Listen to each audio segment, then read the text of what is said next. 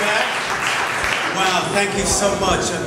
Now, I'm so new to this and so new to town that I wanted to take tonight just to learn some of the names of the people behind this operation. Did I say people? That's not what I meant. I meant the people, what can I say? The creatures. Yeah. The animal, our fellow beings, how do we say that? That are really behind this operation. So let me ask you, if you would, I'm going to do a shout out to our pound puppies, our lost kittens there. What we got right here? Tell me your names and your little critters there. Come on. What you got? Yeah, shout them out. Maybelline. Sorry? My cat Maybelline. Maybelline, pound rescue? Shout it out. Jasmine. Jasmine, who you got? Dicky. Dicky, all right, who else? Lady. Lady? Sorry? Say Dash. Murphy. Murphy the dog? Yes. That's the dog's name now. All right, who else? Come on, somebody's got a weird cat name here. Serafina. Serafina. Who you got? Pork chop. Pork chop would be a cat. Who else we got over here? Who you got? Now, come on. Sorry? Lap dance. Did you say lap dance? What is that again? All right. Well, all these are the critters behind us all. I don't know if you saw it, heard on the radio. The hottest book out right now is a biography of who? Rin Tin Tin, #1 book right now by Susan Orlean, author of The Orchid Thief, a biography of Rin Tin Tin. And Rin Tin Tin was indeed what? A rescue puppy. A rescue puppy.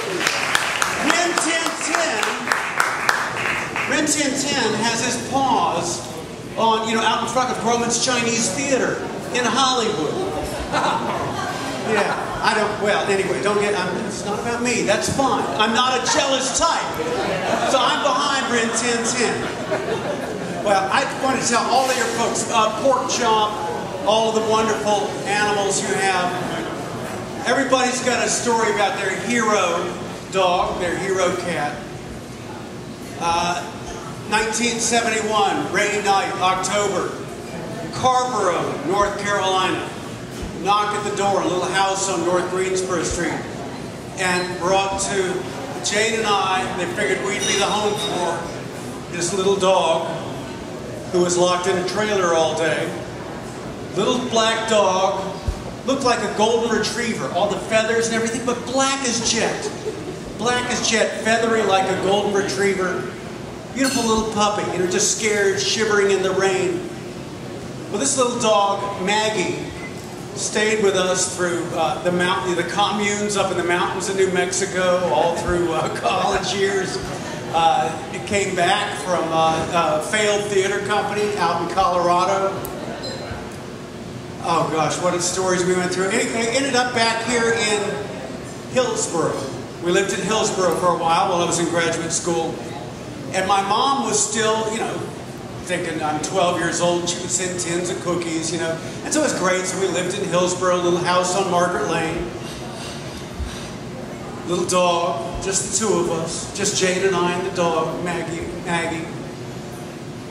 And I left, the cookies would come in from my mom, and I left them on the porch one day. Well, I was upstairs doing some work, and I heard the most horrible howling.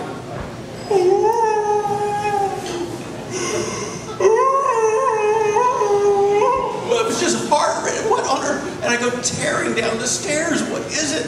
And I come down, and there was Maggie, the dog.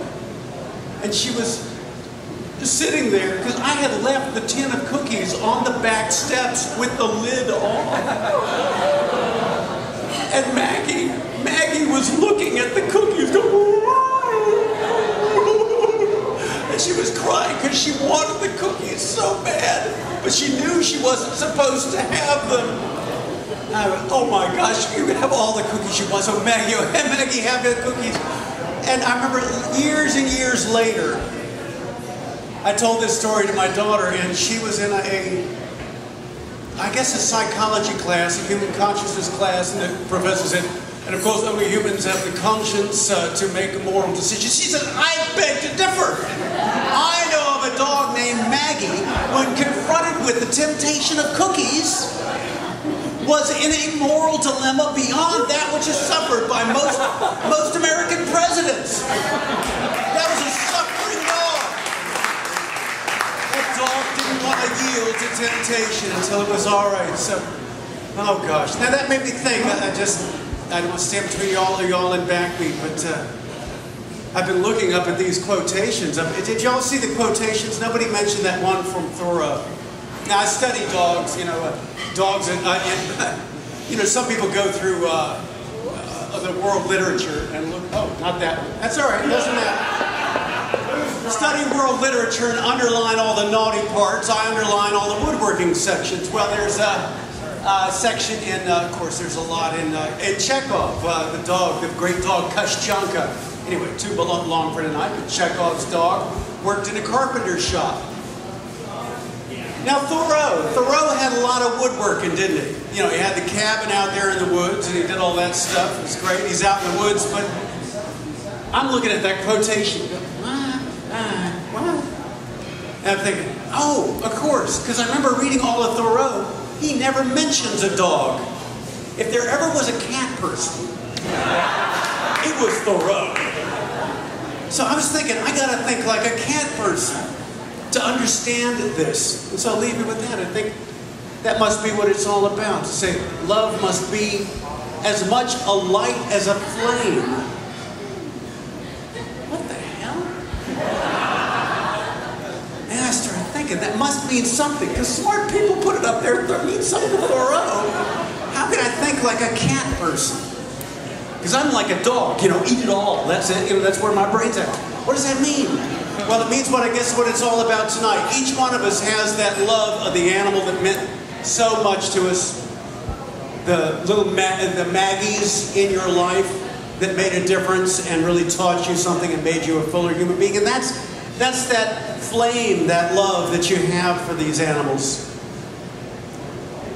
But if you really love them, you got to have light.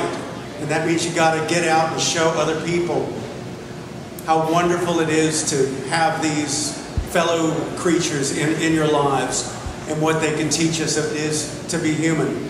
So that's the light. We just have to show it to others, and that's what we're here for tonight.